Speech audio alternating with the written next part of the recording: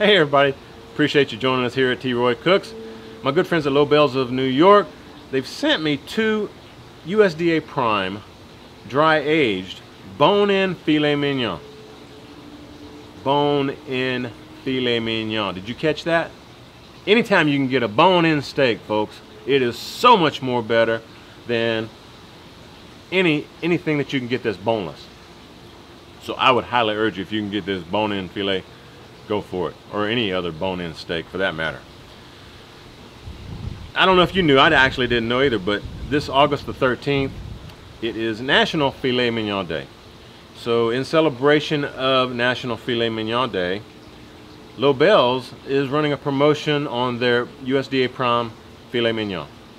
From 9 a.m. Eastern, August the 8th, through 4 p.m. Eastern, August the 12th, if you order 2, you get 1 free. And this includes USDA Prime Bone-In Filet Mignon or USDA Prime Boneless Filet Mignon. You choose, but you buy 2, you get 1 free during that promotional period. On top of that, Lobel's is offering a $100 gift certificate from Lobel's of New York to one of my subscribers. So I'm going to tell you how this is going to work. You've got to be a subscriber of my channel, T. Roy Cooks, and you must leave a comment below on this video that mentions the word Lobel's. Anything you can write, it just doesn't matter. As long as it includes the word Lobel's and you are a subscriber to T. Roy Cooks, you are eligible. August the 14th, which I believe is a Sunday, I will choose a randomly drawn winner. And I'll probably choose a second just in case I don't hear from the actual winner, just as a backup. So y'all stay tuned for the video showing who I'm randomly selecting as the winner for this $100 gift certificate from Lobel's of New York. Hope y'all stick around for this video. It's going to be a great video. Again, I'm doing 2 USDA Prime bone-in dry-aged filet mignons from Lobel's of New York. Man, my mouth's just watering just thinking about this. This is going to be a great video. Y'all stick around, folks. All right, everybody, these are those fabulous steaks. I'm just going to throw in a little bit of olive oil on each side. Filet mignon doesn't have a whole lot of fat, but y'all check out that marbling on here, man. USDA Prime, gotta love it. Fresh cracked black pepper, folks. Keeping it simple. Fresh cracked Himalayan sea salt. You go pretty heavy with the salt. It'll give you a nice crust. I'm gonna do the same thing the other side. We'll meet you right back. Hey folks, I forgot to mention, when you first pull these steaks off, or not off, when you first pull them out of the packaging, you need to let them bloom for about 15-20 minutes at room temperature. So take them out of that packaging, let them sit in the air for about 15-20 minutes before you use them, before you season them. Alright, Karen wants hers about a medium to medium well, so I'm going to let that go a little bit longer than mine. I want mine like a medium rare. And I'm thinking this front one's going to be mine. That's the bigger one. They're both about the same size, give or take a couple ounces. They look fabulous though. We'll be back here. I'm probably going to go about 2 or 3 minutes on mine per side, and probably about 5 or 6 minutes per side on Karen's. We'll meet you back. We're at 3 minutes, so let's go ahead and see if this one will flip over. You can see it's starting to flame up a little bit. Yeah, that'll work. And you have to be careful when you're doing USDA Prime or Wagyu. Like I said before, it will flame up more readily because there's a lot more fat, a lot more marbling in the meat. So just be careful and watch it. If you've never cooked USDA Prime or Wagyu, watch it. Well, that's 3 minutes on each side, so a total of 6 minutes for this one. Looks gorgeous, doesn't it? Absolutely gorgeous. Let's go ahead and flip Karen's over.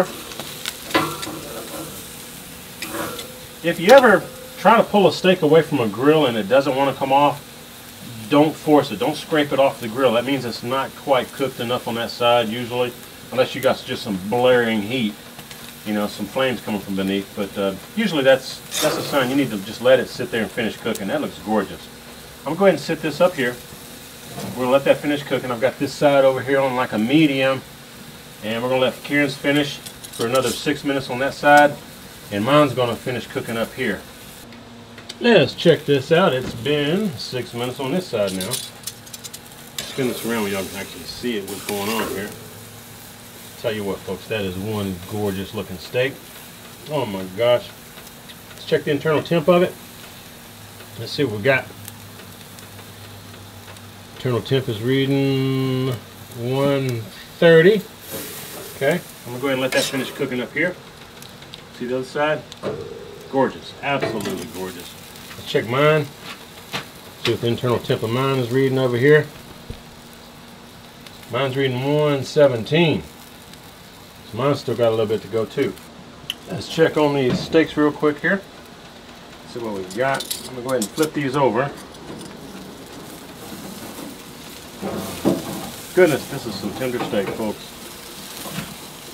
Oh man, if you've got a regular like charcoal grill, just set you up a like a hot zone and a indirect zone. You can do the same thing as what I'm doing right here. Let's go ahead and check the temps on Karen's. Showing 141, 140 on that one.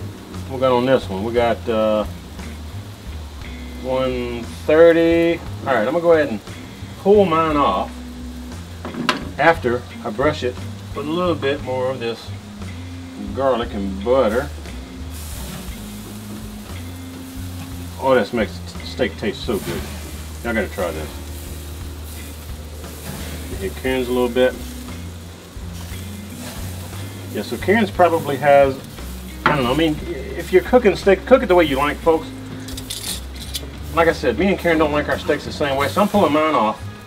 I'm gonna tint it with some foil. I'm gonna let Karen's continue to cook with the lid down, and we're gonna let it get up to about, what did I say earlier? 145 or so, and we'll be back. All right, everybody, let's check this steak out here. This is mine. This is Karen's.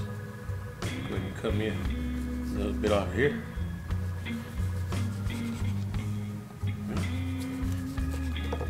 There we go. And let's cut some off of this one.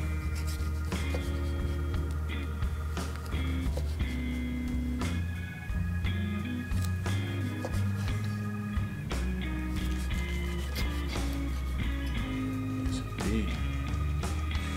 Awesome. All right, folks, there we go. Just like that.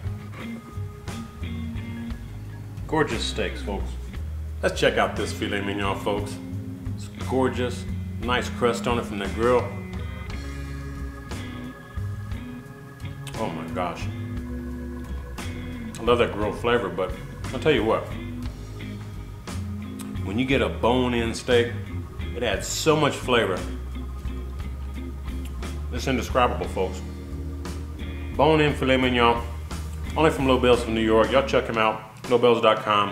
Click the link down below in the description box. If y'all enjoyed this video, y'all give me a thumbs up and hope y'all share the video. And when you do, please tell all of your friends. T-Roy cooks responsibly.